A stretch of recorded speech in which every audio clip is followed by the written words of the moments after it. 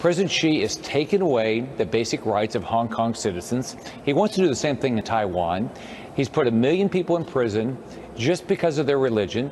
You've seen the articles about they're not donors. Their organs are being taken out of their bodies and killing them to create a market. I mean, this is a guy that's she's building a military with the goal to defeat us. I think this is way bigger than a trade deal. I appreciate what the president's doing, but let's be realistic. Communist China is never going to comply with anything.